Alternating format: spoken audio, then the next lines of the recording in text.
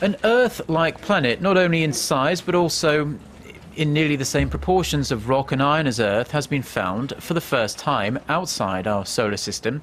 NASA's Kepler spacecraft spotted the planet, dubbed Kepler 78b, some 400 light-years away, and just like Earth, it orbits a star that's slightly smaller than our Sun. But don't get your hopes up of finding alien life on this planet, as Kepler 78b is located much closer to its star and completes one orbit in just 8.5 hours. Its surface temperature is also far from habitable, measuring in at somewhere between 2,000 to 2,800 degrees Celsius.